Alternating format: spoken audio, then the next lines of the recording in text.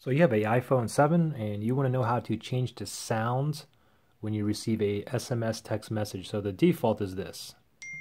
Okay, now first of all, if you're not hearing any sounds, you may have this checked up here, but also what you may want to do is check your mute button. Okay, make sure that the mute is off, or you're not going to hear anything at all. Okay, so basically how to get here is you want to go into your settings, and then you want to scroll down and you want to look for sounds and haptics.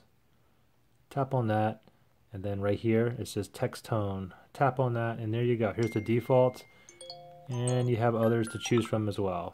And that's it. Pretty easy. Thanks for watching. Bye.